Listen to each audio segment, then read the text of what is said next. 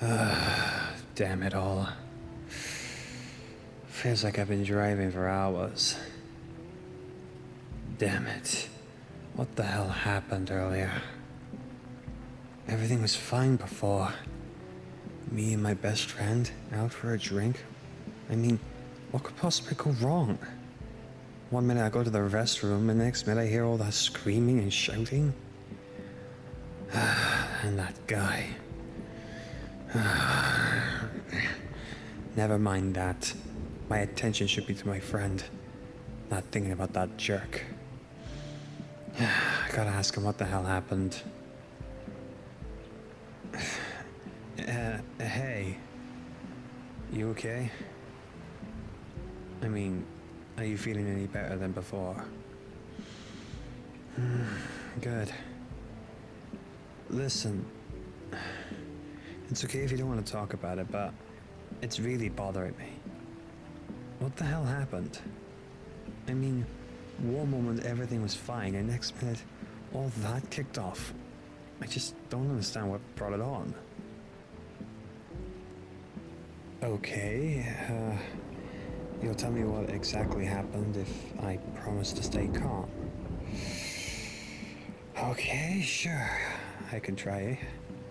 So, break it down for me then. What exactly happened, bit by bit? Okay, as I was going to the restroom, you were just finishing your beer, and that guy came up to you. And he kept saying some really mean things to you. Gay slurs. Okay. And then what happened? You told him where to stick it. And he started to get violent with you. Did anyone... Of course not. Listen, buddy, I don't condone what that guy did, but it just sounds to me just some drunk asshole who was just running his mouth, not knowing what he was doing, probably.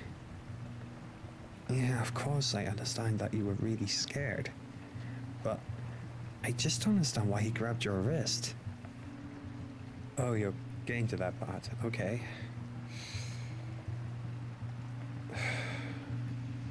Then he started saying stuff about you being too feminine to be a man. And he wanted to take you back. Oh, you've gotta be... That ass.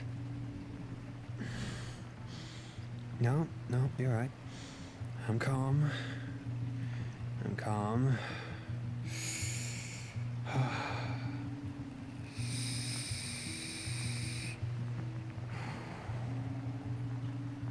Then what else happened? Then I came out, and everything else is history. At least I don't feel guilty about punching him now, that's for certain. I guess the only thing that matters now, that you're safe. And... what a jerk. I mean, what did he mean by the whole being too feminine to be a man? Of course you're... Hey, what's the matter? What are you crying for? You're safe, alright? You're in my car, enjoying a little bit of music, and especially in the rain. There's something you want to tell me, but you're worried that I'm gonna treat you differently after this. Listen to me. Forget what that guy said. In the end of the day, you are still amazing to me, whoever you are. And sure, I've noticed there have been little changes about you here and there, but you're still the same person I enjoy hanging out with and having a great time with. You always manage to make me smile, no matter what. You're very welcome. So, whatever it is you need to tell me, I'm always here to support you. Alright? you're always there for me. I mean, you helped me escape a very toxic relationship and there to support me when I needed it most, so of course I'm going to do the same for you. So, whatever it is you need to tell me, I will try and understand the best I can. Huh? You believe that you are transgender? Oh, okay, so you're saying that you believe that you're a woman in a man's body, basically. Wow, I mean, I have noticed that you've changed a little bit, and I'm... No, listen, it's okay. It's alright. I mean, it took me by surprise, but I've had my suspicions for a while, but I normally didn't ask because it wasn't really my business to ask. And if you truly believe that you're a woman, then I will respect that and help you in any way I can. Truly, I mean it. And I understand that sometimes you hear people saying it half-assedly and just say it just to be sweet, but no. You're one of my best friends. Of course I'm going to support you any way I can. As long as you talk to me about these kind of things, and maybe through this I could learn a little bit more about what it means to be transgender. So, I wanted to ask, when did you know? I know that sounds really silly to ask, but was it a good while back, or was it like a recent thing, or you've always known? Okay. I mean, I won't lie to you. It was definitely interesting to see you playing with dolls instead of playing soccer with me and the other guys, or I did notice you were looking at dresses more than pants or hoodies, and nothing's wrong with that. Don't get me wrong, if you could pull it, I'm sorry, I'm rambling here. Point being is, if you could pull off a dress, I think you can pull off a dress, really. No, I'm not just saying it, I actually generally think you can. I mean, you got the body for it. You know what I mean. Also, I did notice that you've let your hair grow a hell of a lot. And let me see. Very cool indeed. I wish I could pull that kind of hairstyle off myself. Fair play, not bad at all. So you see, you don't have to be scared about being yourself around me. You're still my best friend. And if you want me to go clothes shopping with you and help you finding, you know, the right shoes for the right dress and stuff like that, I don't mind doing that at all. So, I'm gonna ask, does this mean you're into guys now? Girls? Yeah, I guess we'll have to take one step at a time with that one. Point taken. But hey, I'll still be your wingman no matter what. Yes, I promise. Yes, and I promise not to be weird about it as well. Oh, wow. Look at that sunset. Isn't that just lovely? I know, a bit random, but I'm a big sucker for views like this, you know? It's almost magical if you think about it. You know, maybe being transgender is like being a butterfly, if you think about it. Well, what I mean is, we all start as caterpillars first, right? Mm-hmm. And at one point we go into a cocoon, and when we come out as beautiful butterflies with multiple colors and different shapes and sizes and all that. And I think that's pretty much a beautiful thing, really. And if anyone doesn't like that, well,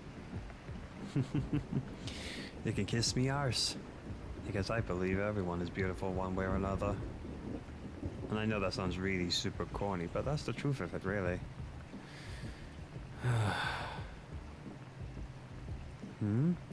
What is it? You're happy that you came out to me, but you're still scared. Scared of what? Other people's reactions. Yeah, I can understand that feeling. I mean, do your folks know anything about this? They don't yet.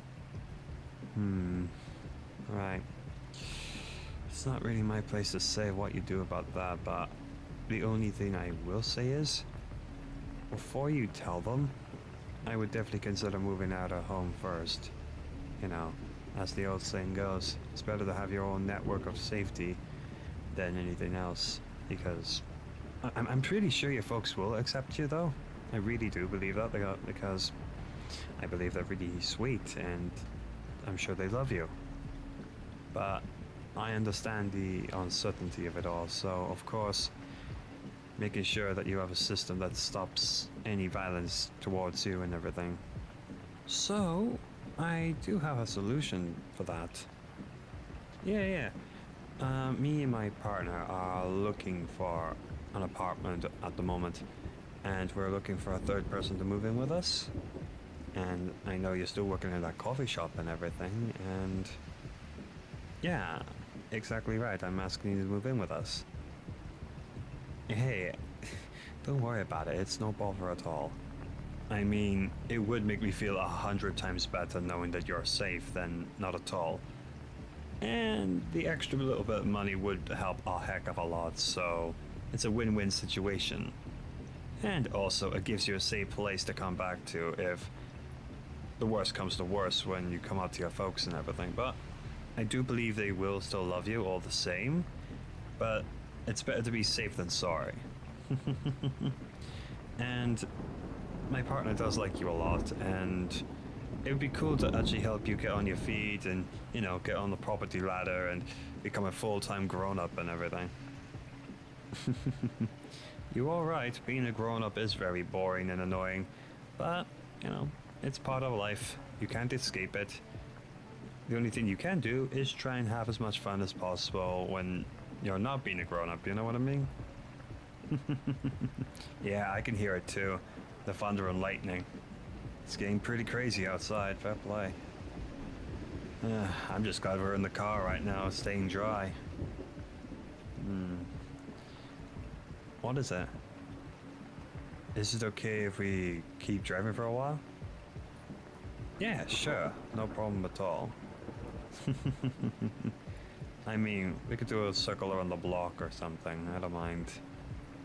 Yeah, exactly. We could just jam to tunes and just enjoy listening to the rain come down on the car and everything. No problem at all. Yeah, sure. Just shut your eyes, it's fine. Just relax and enjoy the tunes.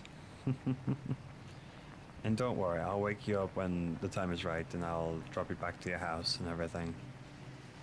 And hey, also we need to figure out which club to go to now, since that one is just no good at all, you know? I mean, it'd be nice to go to a club that didn't smell like pee or anything. And hey, I just wanted to say thank you. Thank you for opening up to me. It's a very brave thing you just did right there. A lot of people wouldn't have the courage like you did right there. And you should be proud of yourself for that one. And I mean that, truly. Aye, no worries. Just get some sleep and just enjoy the music and the rain.